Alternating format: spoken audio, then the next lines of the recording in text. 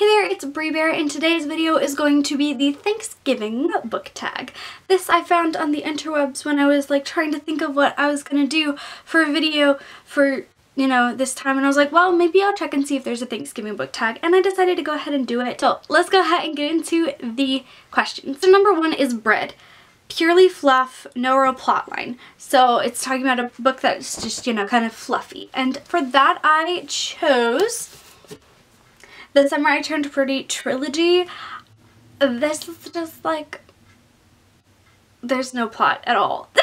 There is literally no plot to these at all. The book is Turkey, a book that puts you to sleep. And there's only been one book that I distinctly remember falling asleep whilst reading, and that is Lord of the Flies. I don't have a physical copy of it. I had to read that for school and it just was not for me. Question number three, Gravy, a book that made the whole series worth it. For me, that would be Breaking Dawn. This book really brought the whole series together, and because of reading this book, I happened to end up enjoying the entirety of Twilight. By the time I got to this, you know, this book, I was invested in the story, and this book really did make it worth it to have read the whole series for me. Question number four is Stuffing, a book that is stuffed with action, and for me I chose two different books, but honestly it was really hard for me to pick anything because I was trying to think of something that's like really fast-paced in the action, but I couldn't really decide, so I ended up picking these two different books. So first we have Renegades by Marissa Meyer, definitely focused on action as it focuses on superheroes and supervillains.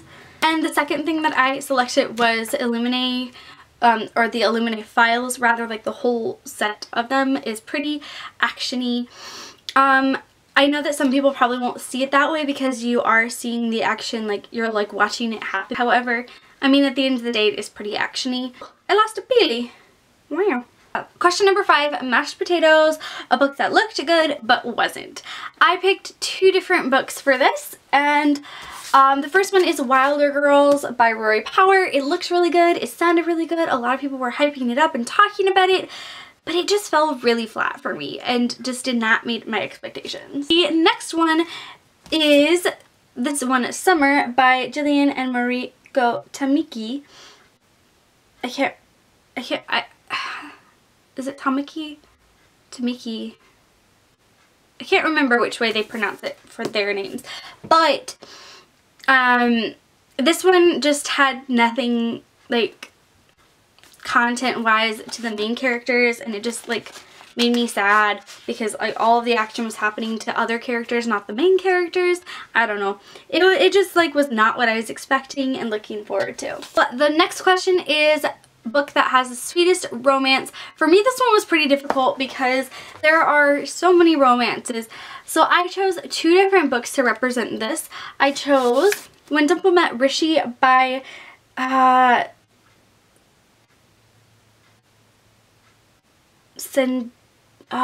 don't remember. It's been so long since I had to pronounce it. Sandeha Menon. I thought I was ready for this video. I was clearly not prepared for name pronunciations today. More of a romance, like a contemporary romance book. But then I had to include, oh, it's fine, it's fine, everything's fine. You knocked the book over.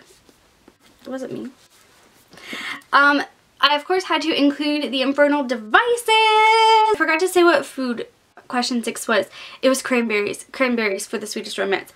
Now we're moving into question number 7, which is Corn, the corniest book. And for me, that was kind of hard to choose anything in particular when it comes to like corny, because to me, everything for the most part has some semblance or, you know, element of cliche to it.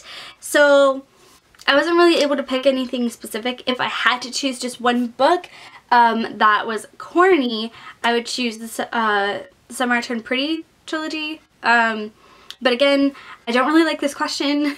Sometimes you want that, so I don't know. It's hard to define like a specific book for this question. Number 8, Green Beans, a book that should have been shorter. It was too long and it should have been cut down. For me is Emergency Contact by Mary H.K. Choi.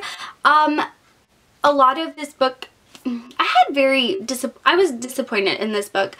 I started out at like a 4, By the middle of the book, I dropped down to a 2-star, and then the end of the book, I just decided to go in the middle and rate it 3 stars. So I had very mixed feelings about it. I feel like, though, that if it hadn't have gone on for so long, then maybe some of those 2-star elements would not have existed.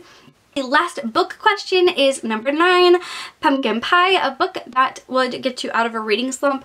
And I honestly haven't been in a reading slump, like a huge, like, slumpy slump for a while. But I have to say that if I were struggling to read anything at all and I just couldn't pick up any books, that I would end up picking up, honestly, is probably Harry Potter. I did not grow up reading Harry Potter.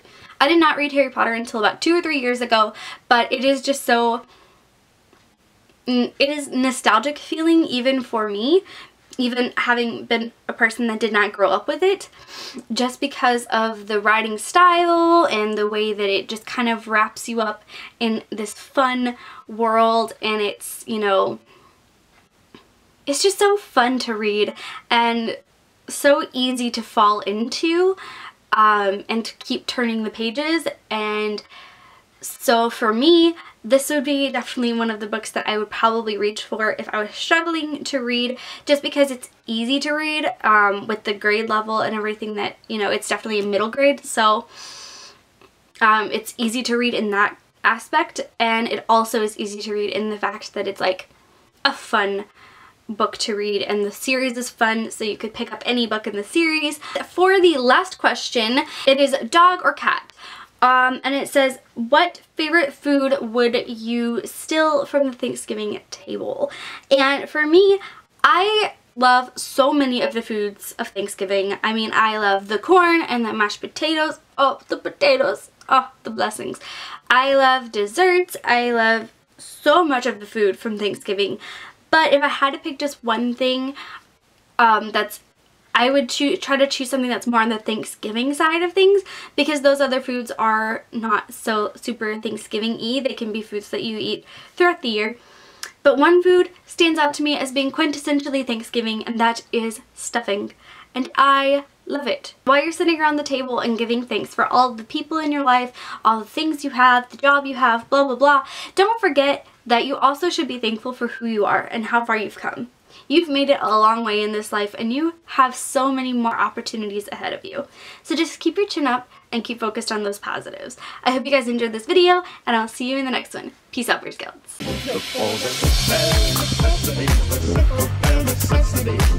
About your worries and your stress. I mean a bare necessity. That's why a bear can rest at ease with just the bare necessities of life. Yeah, with just the bare necessities of life. Yeah, man.